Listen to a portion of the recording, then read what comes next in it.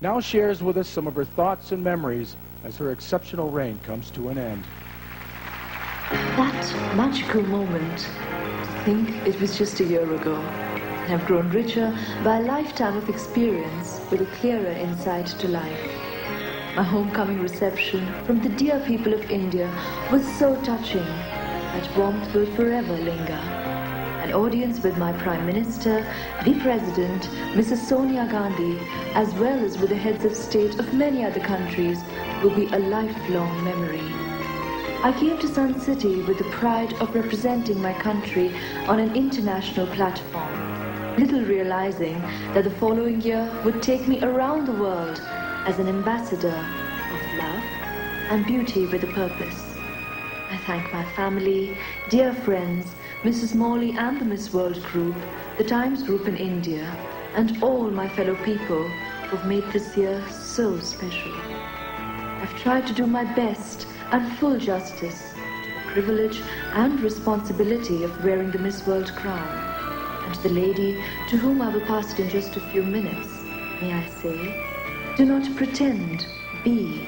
Do not promise, act. Do not just dream, make it a reality. Oceans of love and luck, and happiness in every way. Ladies and gentlemen, she stopped my heart then, and she still does now. Please welcome on stage for the very last time, Miss World 1994, Aishwarya Rai.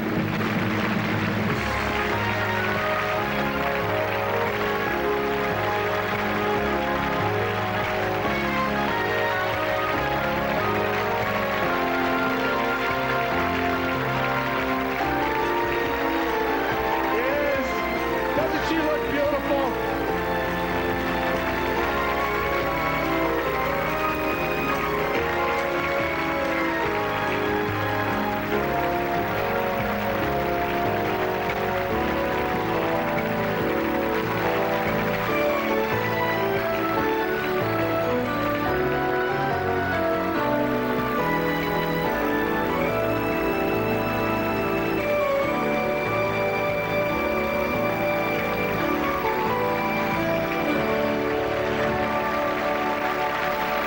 Aishwarya Rai, ending her spectacular reign. Ladies and gentlemen, one last time.